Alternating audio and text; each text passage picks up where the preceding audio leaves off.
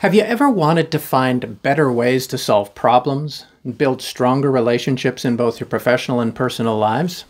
Welcome to Brainfishing. My name is Gary Furlong. I'm a full-time mediator and negotiator. My job is to work with difficult people all day long. This video looks at why difficult people are, well, difficult, and what we can start to do about it. Here's a quick quiz. When talking to a difficult person, do you feel like nothing gets done? Do they refuse to even listen? Have you been interrupted so many times you start fantasizing homicide? Difficult people. We dislike them. We avoid them. Worse, we sometimes give in to them just to get rid of them. We do everything except get what we want or solve the problem. The solution to difficult people is brain fishing. Here's what's happening when you run into a difficult person, whether it's in your workplace, as a customer, even in your family. Every one of us comes out of the factory with not one, but two brains. Neurobiologists have identified the many parts and structures in our brain, but boiled way down, we have what amounts to two completely different brains. And each brain has different uses, different strengths, and different weaknesses. When things get difficult, the problem is that we're talking to the wrong brain in the other person, and may in fact be using the wrong brain ourselves. Two brains. The first brain we'll call the red brain.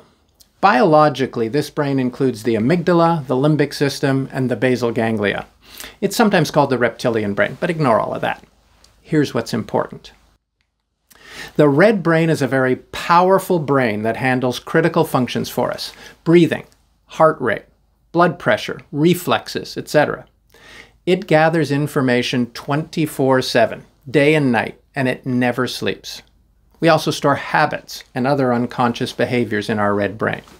But the red brain, as powerful as it is, has only one function, and that's our protection and survival. That's it. Its job is to keep us safe and alive, nothing more. It doesn't care if we're happy or if we get along with others, only that we survive.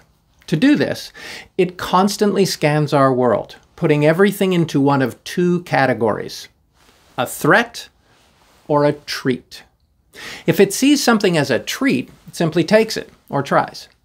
Have you ever been to a party, walked by a table full of sweets, and suddenly found one in your mouth and 3 on your plate? That's your red brain. It sees a treat and it takes it. When your red brain sees a threat, however, and it sees many, it leaps into action. With threats, it has two broad reactions to protect you: the classic fight or flight. It will either get aggressive, attack, argue, deny, demean, and yell, or it will deflect, minimize, avoid, and flee. In red brain land, this is how you are kept protected. The red brain can be very helpful, though. Remember, we store habits in the red brain. Have you ever been preoccupied with something, get in your car to drive home, and when you get there, you actually can't remember the trip home at all? That's your red brain. It said, hey, I know the way, I'll drive. You worry about the other thing. Difficult people, as we call them, are often just stuck in their red brain. They use it a lot. And worse, their red brain often makes us feel angry or unsafe, which triggers us into our red brain. Remember this the next time you're arguing with a client, a coworker, or a spouse. With both of you in red brain, it's an exercise in futility.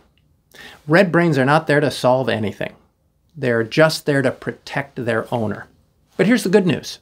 We all have a second brain. We call that our blue brain. Our blue brain is the brain that evolved much later in humans and consists largely of the prefrontal cortex. The blue brain is also a powerful brain, but in a very different way. It's capable of sustained analytical thought. It can solve complex problems, handle large amounts of information, and make rational decisions effectively. It's also the seat of our consciousness. When I say I'm referring to my blue brain. It's the blue brain that applies rational thought to solve difficult and complex problems. So why don't we just use our blue brain all the time?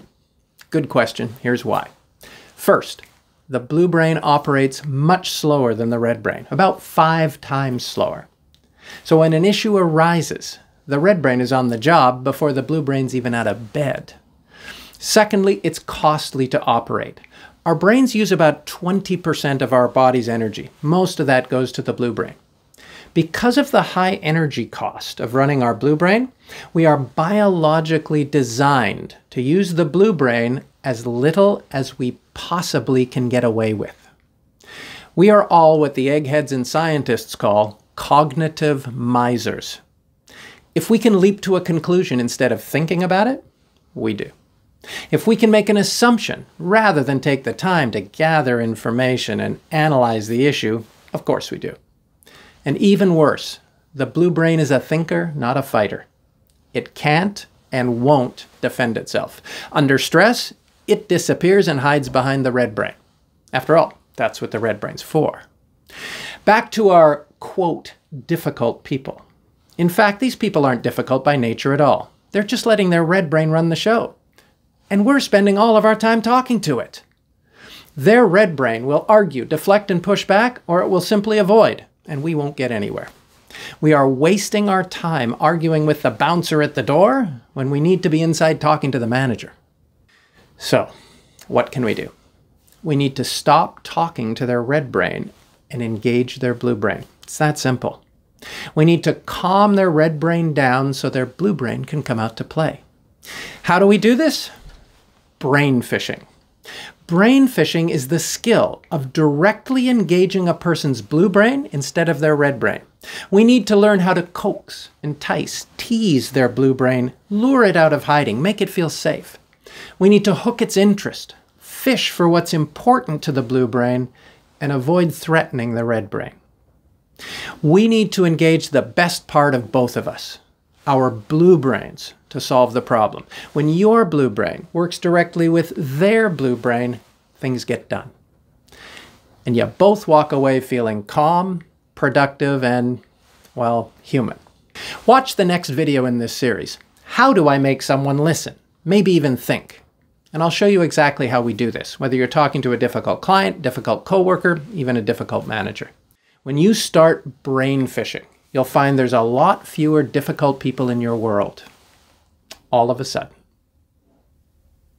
This brain fishing series focuses on the skills, tools, and mindset for solving problems and building effective relationships in many different settings.